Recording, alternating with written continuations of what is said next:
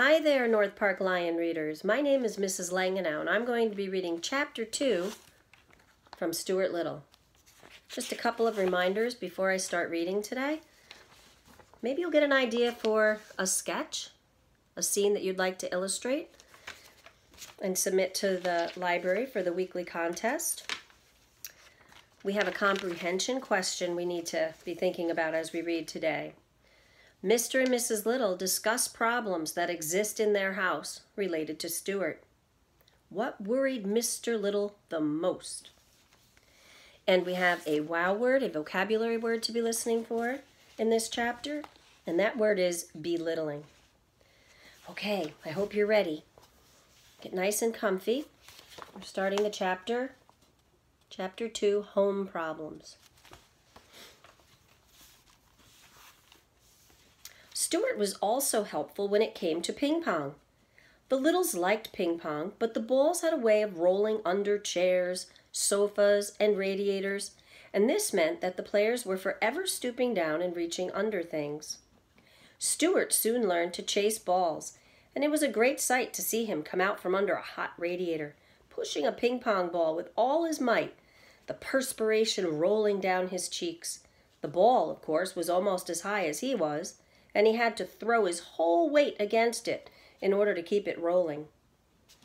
Here's an illustration of him pushing that ping pong ball. The Littles had a grand piano in their living room, which was all right except that one of the keys was a sticky key and didn't work properly. Mrs. Little said she thought it must be the damp weather, but I don't see how it could be the damp weather, for the key had been sticking for about 4 years, during which time there had been many bright, clear days. But anyway, the key stuck and was a great inconvenience to anyone trying to play the piano. It bothered George particularly when he was playing the scarf dance, which was rather lively. It was George who had the idea of stationing Stuart inside the piano to push the key up the second it was played. This was no easy job for Stuart, as he had to crouch down between the felt hammers so that he wouldn't get hit on the head. But Stuart liked it just the same. It was exciting inside the piano, dodging about, and the noise was quite terrific. Sometimes after a long session he would emerge quite deaf, as though he had just stepped out of an airplane after a long journey, and it would be some little time before he really felt normal again.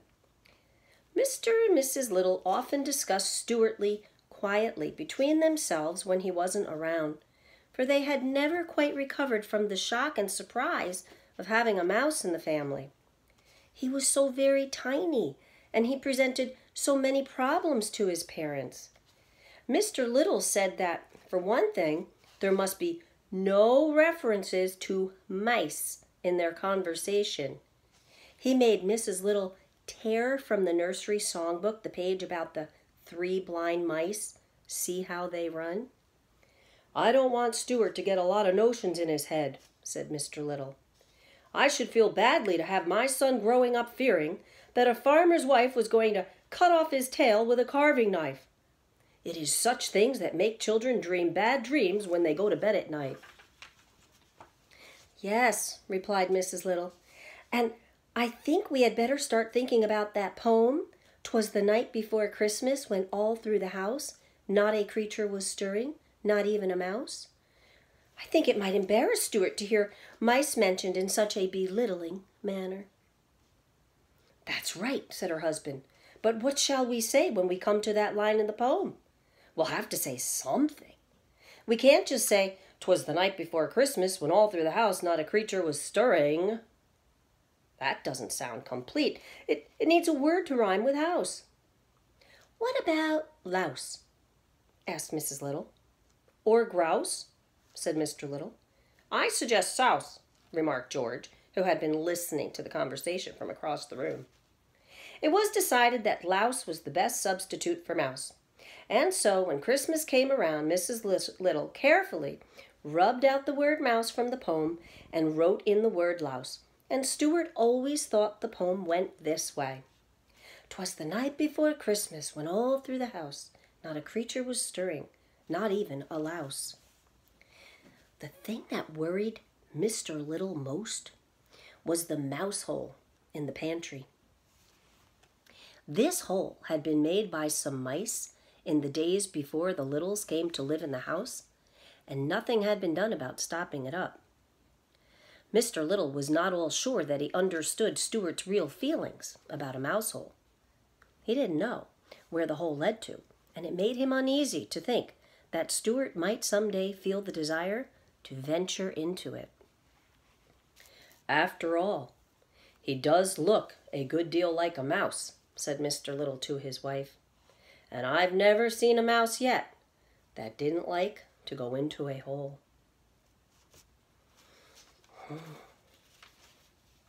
So that's the end of Chapter 2, Home Problems. I hope you enjoyed it. And again, maybe you thought of a scene you'd like to illustrate. Did you hear that word belittling? Think about what that could mean. And don't forget our comprehension question. The Littles had some worries, right, about raising Stuart, but what was Mr. Little most worried about? Hope you're enjoying the book.